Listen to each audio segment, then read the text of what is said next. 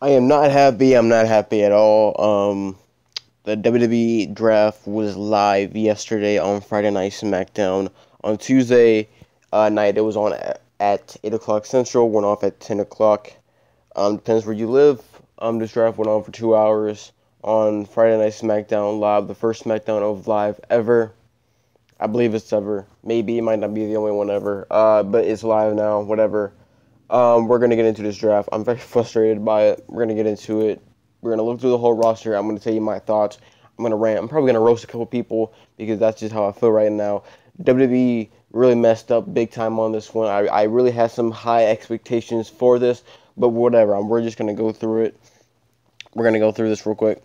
The first selection of Raw was Seth Rollins. The first selection for SmackDown was Dean Ambrose, which is the World Heavyweight Champion. We'll get to the championships down the line. I'll go through the Raw picks, and then we'll go through the SmackDown picks. We have Seth Rollins, Charlotte, Finn Balor getting brought up from NXT.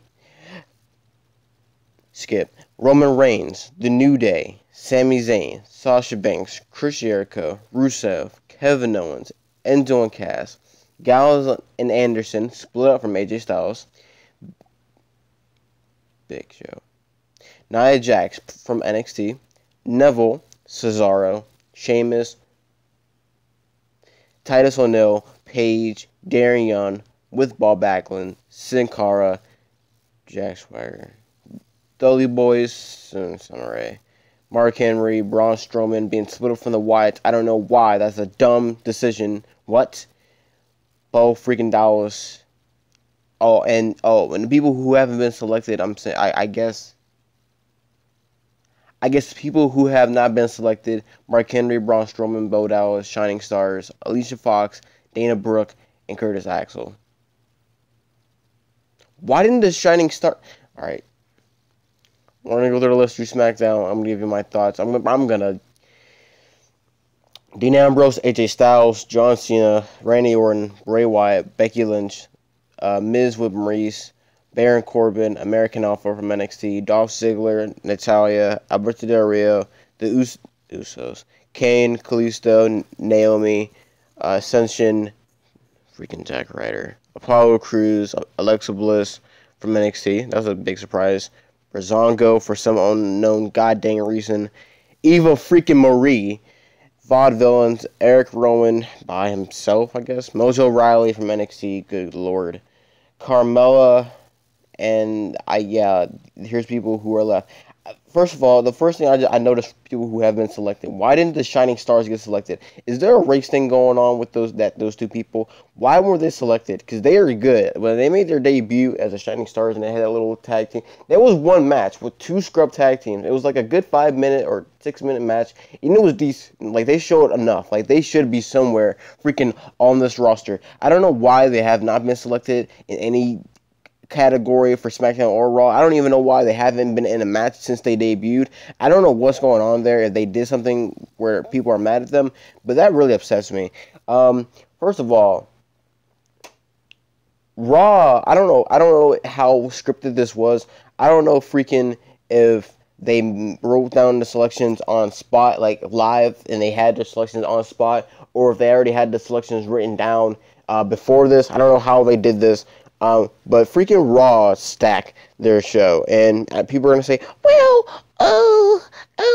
Raw had to be stacked because it's a 3-hour show, and it needed to be stacked up. They had to have more people."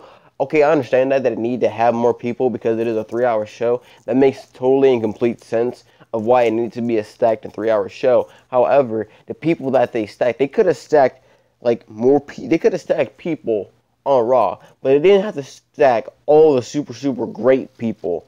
One thing I noticed about SmackDown. Hold on, excuse me. What the heck happened here?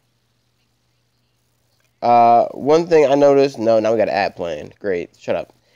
One thing I noticed about SmackDown is that SmackDown's main event scene is pretty decent. Like, you see the main event scene right here. Dean Ambrose, AJ Styles, John Cena, Randy Orton, Bray Wyatt. That's a good start for like a main event scene of like people going for that main event championship. That's good. Like John Cena, Randy Orton, AJ Styles, Bray Wyatt. That's good. That's fine. However, if you notice, if we scroll down a little bit, did I pass him up? I think I passed him up.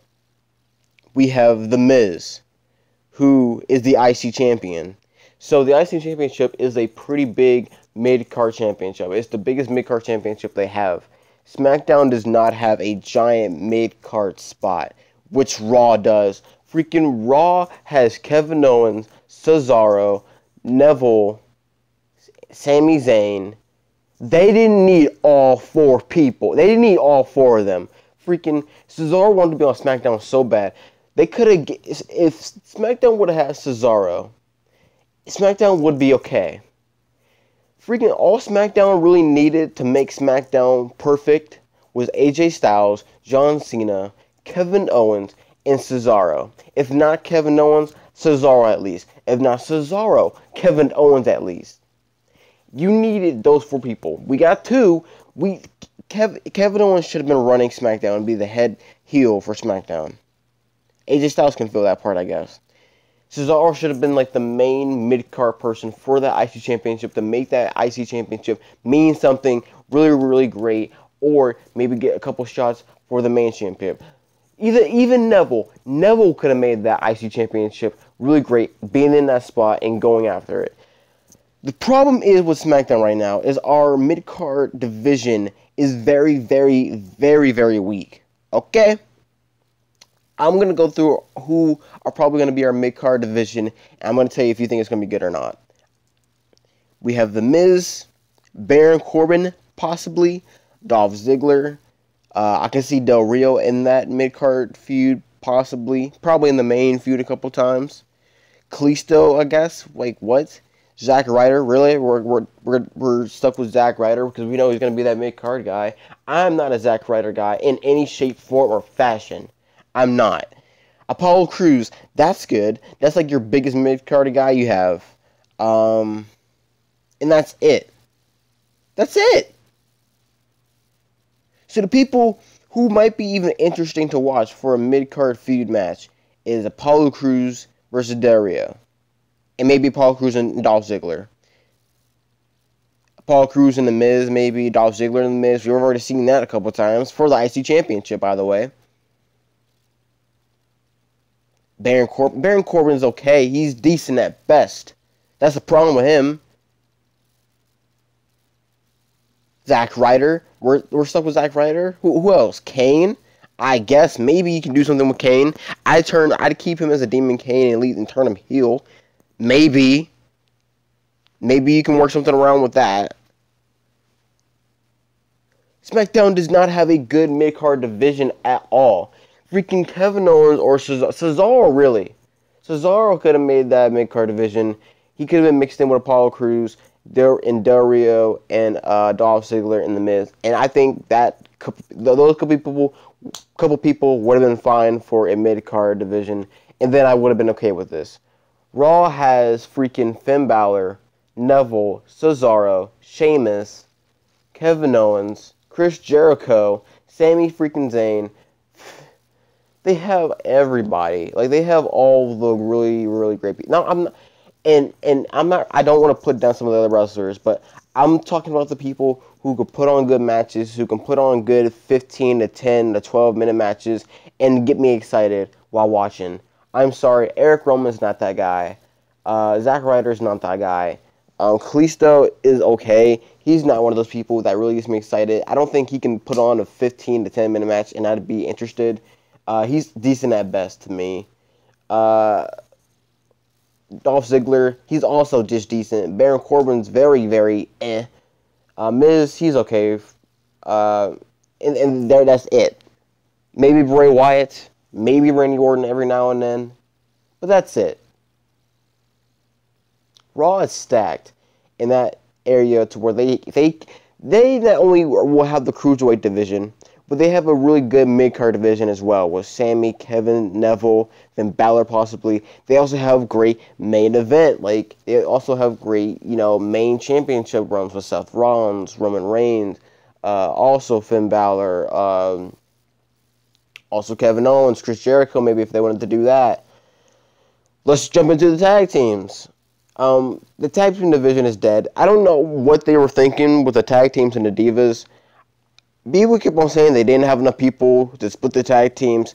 I was one to believe that they could get some from NXT. I thought they should have been able to get more people from NXT, not just 6. But I guess people really are hung up on this NXT thing. I'm gonna tell you what I feel about NXT. NXT should not be the main show where it's like, oh, we gotta keep them NXT, NXT, NXT. It's like, no, they are there to get on the main roster. If they're ready to go on the main roster, they should be on the main roster. Nakamura, Bobby Roode, and Austin Aries should not be wasting their time at NXT. Why? Because at the end of the day, it's not gonna mean anything. Like, their championships or what they do is not fully gonna matter. Like, it matters to a degree because, oh, look, they put on a really great match in NXT. Oh, no. Freaking Kevin Owens, Sami Zayn, they left NXT and they haven't looked back, and their main exposure needs to be on the main roster. Same thing with Nakamura. Oh my god. Okay. What I would have done with the tag team division is hopefully the tag team divisions go interchange where the tag teams and the Divas should have went both on Raw and SmackDown, because I was under the impression that the Divas division has enough people where they can do SmackDown and Raw. That one's okay, but the tag teams really no. They should just did both women and the tag teams where they interchanged between Raw and SmackDown and just had the singles competitors only stick to one brand. I'm hearing reports of there's not even going to be a second World Heavyweight Championship until after SummerSlam, so that's 4 weeks from now. I still don't know what they're going to do for Raw. I mean, we get the Cruiserweight Classic thing. I'm not happy. I really thought they were going to do some really great things with this draft. I was really pumped up.